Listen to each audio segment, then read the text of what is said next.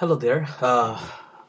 This is Murph again. In this video, I'm going to show you um, how to update only security packages like on your servers, on your CentOS or Red Hat based servers.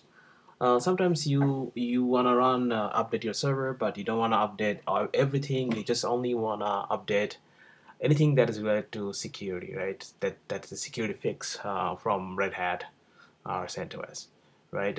So that can be uh, something that is important when you're doing server updates, where you don't want to have your server unsecure, right? So to do that, you first, in most of the time it's installed already, but if you don't, you have to install install yum-security plugin. So that's the plugin.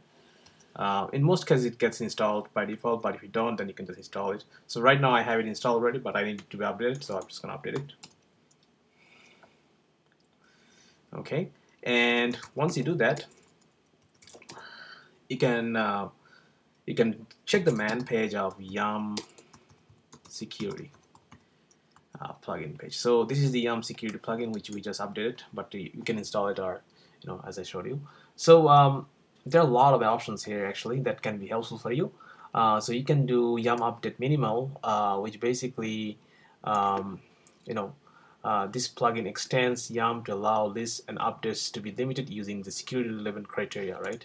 So only to the security, and this works like, and this is an example. How does it work, right? And then you can take a look, right? So the part that I find useful is the Yum update info before I run any kind of Yum update. Is in the Yum update info list, and Yum update info some more details and the summary, right? So I'm going to show you how it looks like before I show you how to run security update. So to do that, you just do. This is not just security, right? So Yum update info list, right? It will list everything that this machine is eligible for an update. This can be non-security as well, right? So, and it also attach what Red Hat, I think these are Bugzilla IDs and attached to it, to Red Hat, each of these updates. So if I do a, so this is just not security, it's everything, right? So if I do a WC-L, it'll tell me how many, almost close to 1,095 or so, right?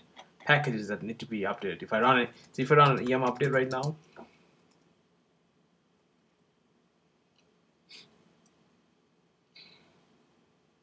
I see a lot of packages, right? So 345 package updates and 31 package, right? And they allow dependency, right? So, but let's try Yum update. So to run security update only, you just do security. That's it. So keep in mind this value here. Oh, sorry.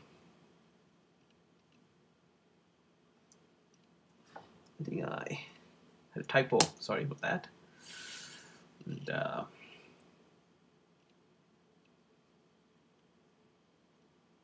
there's a lot less packages, right?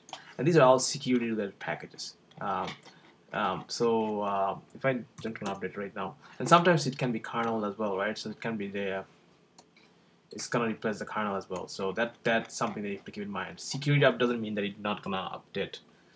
Exclude the kernel. If there's a security hole in the kernel, it's gonna update that regardless. And if you want to exclude kernel update, you can see my other video where I showed you how to exclude kernel update. Just to show you more, so if I do Yum update info, right, and list, right, this is gonna list everything which I showed you before. And if I do WCL, it's gonna show me that close to 1,096. I'm just counting the lines here. And if I do just security, if I do security here, then sorry. So you can even have the update run only the important one, right? So you can actually if there's a particular package that matters to your server that you need to update, you can take a look. Say you're running a MySQL database on a machine, and you want to make sure MySQL is secured, right, then you probably should try these ones first, right? If it's something that mission critical SQL box, right? You probably want to ensure that your machine is up to date with that piece at least, right? Obviously, I recommend you running security up to the whole thing, like if you can. It's not just MySQL, right? You just should up to the kernel as well if needed, but that requires reboot, and sometimes it's not possible, and sometimes the application may not allow you. There are many things that gets broken, and I always encourage taking a snapshot of the virtual machine if you're using a virtual machine update, before you run any kind of VM update. It's that way you can roll back if needed. Something breaks, you can roll back. But in most cases it works, but there are some odd applications always. So that's pretty handy if you are running the yum update info summary.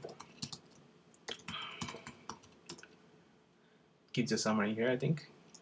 So it'll tell you how many of them are critical, how many are important, how many are low security, and how many, kind of a summary, about this whole thing, right? So if I do just without security here,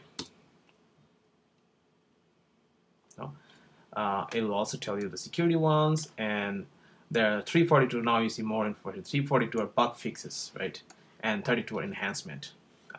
So you get the idea, like what's the difference between the security update and a regular YAM update, right? So again, if you need more info, just check the YAM security to make sure it kind of tailor to your need, right? You can modify a lot of settings. You can specify a CVE number if there is a security CVE. Red Hat publishes CVE numbers, or I think they're an organization that does it.